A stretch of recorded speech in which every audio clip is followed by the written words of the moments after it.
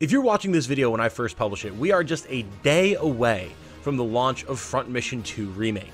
As such, I figured it was time to return to Front Mission First Remake so that I can give you my thoughts on whether you should check these games out before 2 drops. So, should you? Well, if you're a fan of turn-based strategy RPGs and or mecha, absolutely. If that's all you want to know, feel free to click away now, but if you want to know more about this lovely return to a classic series, I suggest you stick around for the details. Let's begin. Hello everyone, my name is Tom, otherwise known as Titanium Legman. If you find this video informative, or you enjoy my coverage of the turn-based strategy RPG genre, a like and a sub would mean the world. I'm a small-time creator working to make YouTube my full-time career, and I need all the help I can get to make that dream a reality. Thank you so much. Front Mission started as a Super Nintendo title, and the series is a classic of the turn-based strategy RPG genre. Sadly, this series is actually one that I never got the chance to play back in its heyday, and is one of the first non-Super Robot Wars games in the genre to feature mecha combat with its trademark Wanzers. That's kind of a shame. If you've been following me in the channel for a while now, you know that mecha is kinda a big deal for me, after all. Fortunately, Forever Entertainment has stepped in to remake the first 3 games in the series, bringing them up to the graphical standards of the modern day, and making it all the easier for new fans like myself to experience the magic. Forever Entertainment were actually gracious enough to grant me a key for the game when it first launched, so thank you to them for that. And you should know it is available on PC via Steam, as well as all current and previous gen consoles, with I having played the Steam release. Now, it's important to be clear about just what kind of remake this is. Unlike huge projects like the Final Fantasy VII or Resident Evil 2 remakes, mechanically and content-wise, Front Mission First Remake is largely pretty much identical to its previous releases. The major changes here are the completely overhauled graphics, sound design, and OST, as well as the inclusion of the optional USC secondary scenario from the PlayStation release of the game, and a New Game Plus mode. While some might try to say that that makes this more of a remaster than a remake, I don't really agree with that sentiment. The game has, after all, been rebuilt from the ground up in Unity. It's just that it's more the cosmetic aspects of the game that have received the most attention here. Notably, this means that while the game includes a toggle to switch back and forth between the classic and remade OST, there is no such toggle for the graphics. There's also a few bugs to make note of, which we'll get out of the way first, and then we'll discuss the game itself. The first major thing to note is that there is a bit of an issue with long-term play in the form of a memory leak. I can't confirm if this is a problem on other systems or on Steam, but on the Switch version of the game, even today, a long time after release, if I play for more than an hour or 2 at a time, there's an increasing risk that I will suddenly have the game lock up and crash, presumably due to a memory leak. Crashes on the Switch are fairly few and far between. Obviously, games that are made for it are pretty graphically chill, and you're not likely to run into things that cause major graphical issues or bugs that lead to crashes, compared to something like, say, Cyberpunk, right, on PC. So, it's a little bit unfortunate, but as long as you're saving semi-regularly, it's not like it takes very long to restart the game if it does wind up crashing on you. As far as bugs are concerned, there are also some animation bugs that can play out that will actually cause your Wanzer to use the wrong weapon for its attack, while still maintaining the effects of the attack.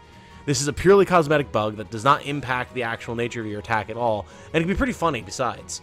Watching your high-caliber sniper rifle fire 8 rounds rapid into an enemy Wanzer because it's actually your submachine gun is pretty great, as is seeing your multi-chamber Gatling cannon fire 1 massive slug at the enemy. So, this was pretty inoffensive, and it's always something that puts a smile on my face when it does happen. There are also reports that the Steam release of the game is a straight port from the Switch version, with no proper keyboard and mouse implementation, which leads to crashes when attempting to use said control scheme.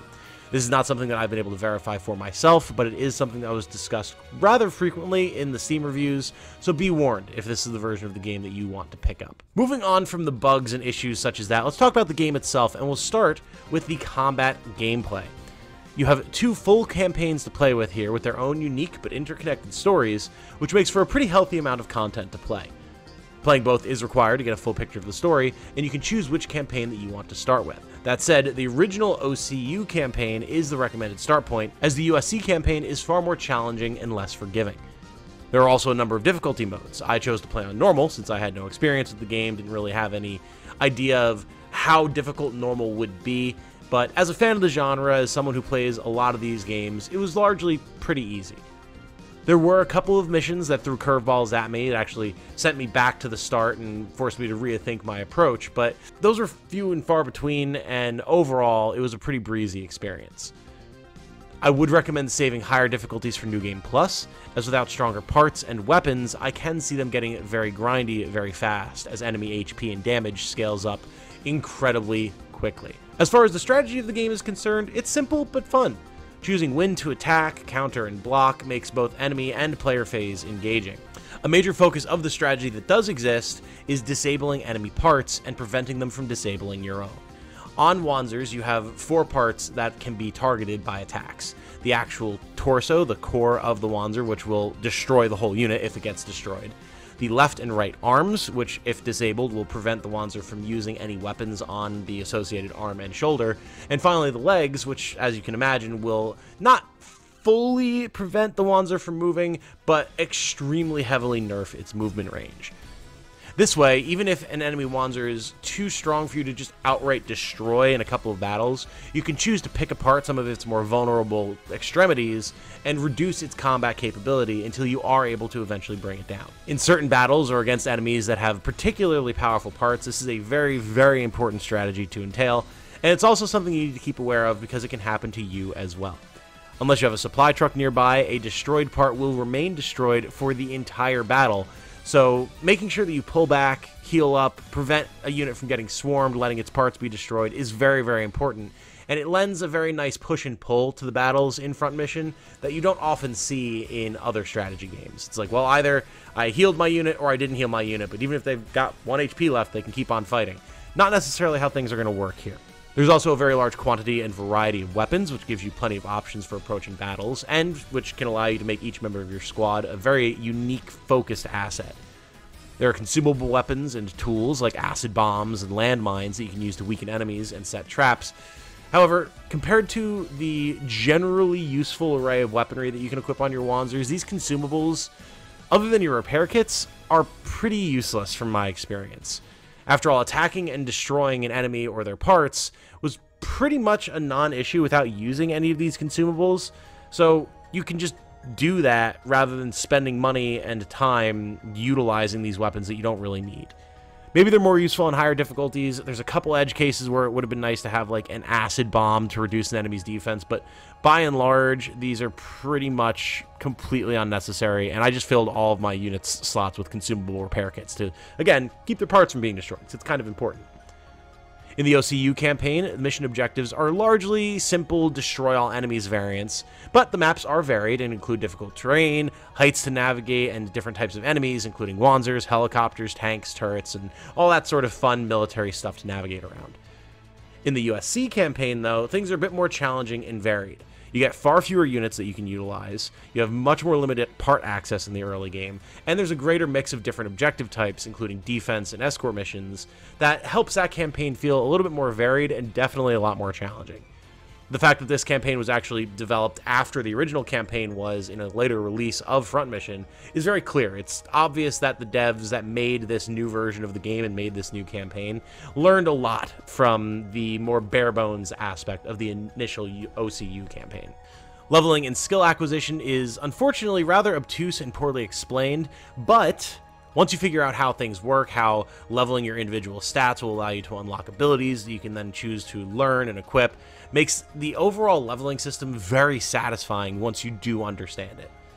Combat XP is distributed amongst the 4 skills of short range, long range, melee, and dodge based on how much you do of each. And as I said prior, the more XP a skill has, the better your character will be at it, and at certain thresholds you'll unlock very powerful skills that you can learn. Like, seriously, getting even just a single level of something like Duel that allows you to specifically target your attacks at individual body parts on an enemy Wanzer completely changes the game. Every single one of these skills will dramatically improve your combat abilities, increase the number of rounds that you fire in battle, giving you the chance to fire multiple weapons at once, like I said, letting you target particular parts to disable, etc., etc. It's a ton of fun, and it's just opens the game up so much once you start unlocking the initial batch of skills. Something else that's nice is that there are actually hidden mission objectives and out-of-combat conversations that you can find that lead to other side missions, new recruits, and powerful part unlocks, or entire pre-built machines that you can put a pilot into and send out onto the battlefield.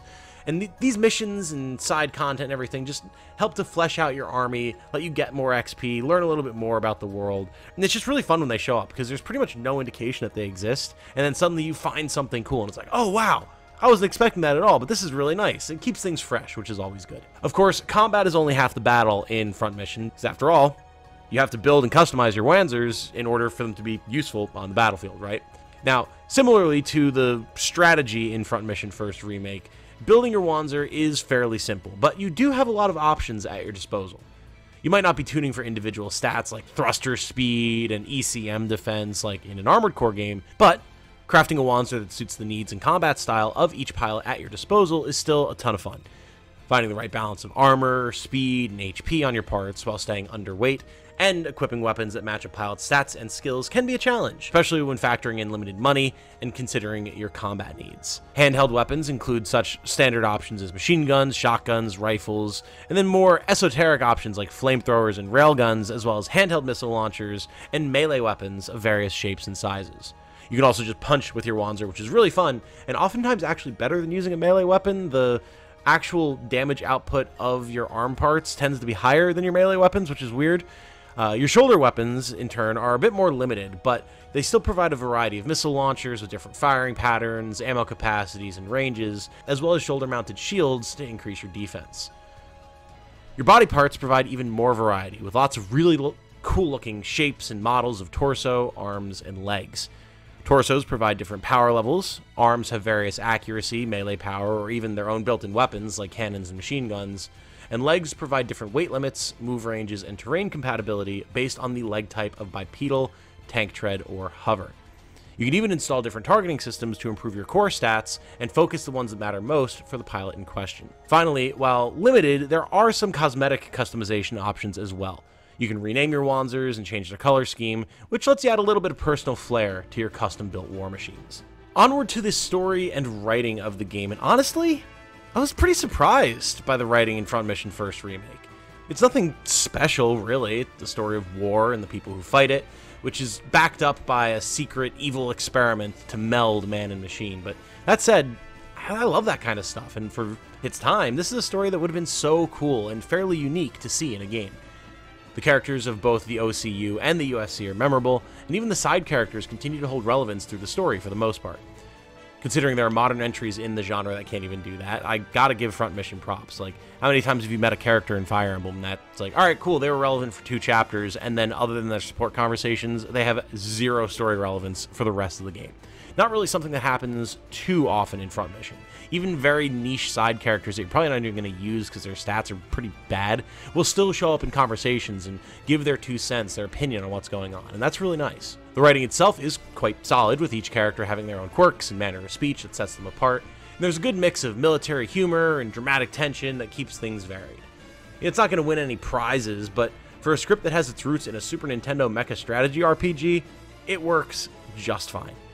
Really, I'm more excited now to see how the world of Front Mission evolves past the conflict on Huffman Island, thanks to the setup and world building that Front Mission 1 provides, which is a great thing to say after playing the first entry in a series.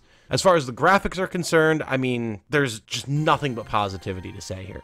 First off, all of the character art is awesome. It still evokes that feeling of old, gritty PS1 Super Nintendo pixel graphics and character sprites, and has clear inspirations from Yoshitaka Amano, who did a lot of like the cover art and key art for the games, which is awesome to see. There's a unique style here that you really don't get in games anymore when you have just so much very clean digital art that's not very sketchy looking or rough, but I like having that type of stuff. It lends that feeling of this is a gritty ground battle between real robots destroying each other when the characters look just as rough as their machine counterparts, right? I literally never got bored of meeting new characters, both NPCs and player characters or enemies, who have all of these really fun, unique designs that were memorable, even though they, again, are fairly simply written. I know these characters now, and I'm always going to be able to recognize them on sight, which is the hallmark of good art and good design. What's really notable here is the 3D graphical overhaul that was done for Front Mission First Remake. While the character sprites are still obviously like the sprites from the original game, just smoothed out, brought up to HD, not pixelated anymore, the actual 3D battlefields and Wanzer designs and everything are stellar. Like, the very first thing I felt when I started playing this game was, this is Armored Core Tactics. That's exactly what this is. The lighting and the designs of all the Wanzers, how they look both in the garage and on the battlefield, how they move around and attack each other, the different animations that you have for when you're firing different types of weapons, the models for the weapons themselves. Like, it all just looks so good. And it's so nice to have a very classic feeling strategy game that has such nice graphics, because it's such a nice blend of the modern and the classic, right? Like, really, I could just gush about how good the game looks for ages. I absolutely adore it. All the maps are varied with different environments, different types of terrain, and even when you go into different environments other than just like the standard jungle that you start in, you'll wind up like all of your Wanzers will get covered in dust or snow or sand. You'll have battle damage on all of your individual parts. Sparks will fly as you take damage. It's really, really nice. And like, again, it's simple, but it just is so pleasant to look at. That said, as much as I can gush about how nice the 3D graphics are, there's a little bit of wonkiness with some animations, specifically when you're moving around on the battlefield, where your Wanzers will take these like tiny little precious little stippy steps as they trundle around if they don't just boost to where they're going, if it's not a far enough movement to trigger that animation. Or even like if you have little spider mechs and everything, their little legs will just do, which doesn't really evoke the huge screaming metal death trap war machines that these Wanzers are, but I mean, I can forgive that. It's kind of the nature of having a sprite-based, grid-based map, right? Is what it is. I'm not too bothered by it. It's a little silly contrasted with the really nice 3D graphics, but still, honestly, game looks phenomenal. The other major overhaul that the game received was to its OST and its sound design. And I gotta say, while the actual OST can get a little repetitive, just due to the fact that there's a fairly limited number of tracks that get reused constantly throughout the entire game, the tracks themselves are good. They're fun, they're catchy, they're earwormy, they have a nice mix of standard background battle music as well as more emotional thematic pieces for big story moments and character conversations, and then there's more variety as well in the UCS scenario, probably due to it being developed later again, which helps add some variety to things. As far as the sound design itself is concerned, it's very nice. Shots and explosions feel powerful and impactful. Wanzer movement is satisfyingly mechanical and clunky sounding, and other units like helicopters sound very realistic. Sound design in a mecha action or tactics game is so important because it really helps sell the idea that you are in a big, bulky war machine, and you're either like punching the crap out of your opponents or you're all like shooting each other to pieces. And if it doesn't sound right, if there's not the right impact there, it's going to cheapen the whole experience. But fortunately, in Front Mission First Remake, that is not the case at all. Those shots sound like they hurt, and your Wanzers sound heavy and impactful when they move, and it's great. I love it. Finally, it's important to touch on the fact that there are basic but necessary quality of life features. You can adjust the speed of gameplay, combat, and movement speed. You have the ability to turn off animations, skip cutscenes, all that type of good stuff. And you can save at any point, which for a game that started on a handheld console is so important. If you're trying to travel, if you're on the road, your battery's dying, or you get to your destination and you need to put the game away, being able to just save at any point, even in the middle of a battle, is absolutely massively helpful. And it's good to see in a game like this. There's not a lot of accessibility options in terms of like color blindness or difficulty modifications outside of just difficulty settings. But as far as just making the game feel comfortable to play in a general sense, everything that you need is there, and it's very good to see. All told, I have very little bad to say about Front Mission First Remake. If you're going into this one expecting lots of modern game design with little distractions between missions, deep character customization and voice acting, stuff like that, yeah, you'll be disappointed, but it's important to remember that this is a creation of its time.